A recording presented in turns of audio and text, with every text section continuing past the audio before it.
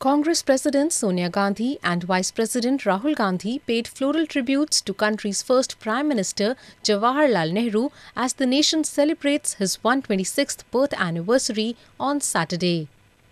Former Prime Minister Manmohan Singh also came to pay tribute to Nehru at his memorial in Shantivan.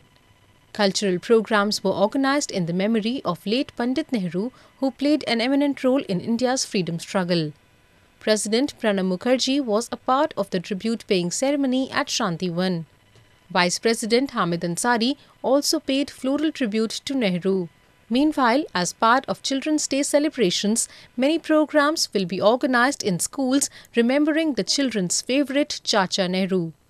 Nehru is considered to be the architect of the modern Indian nation-state, a sovereign, socialist, secular and democratic republic. He was also known as Pandit Nehru due to his roots with Kashmiri Pandit community. Camera person Naresh from New Delhi for ANI.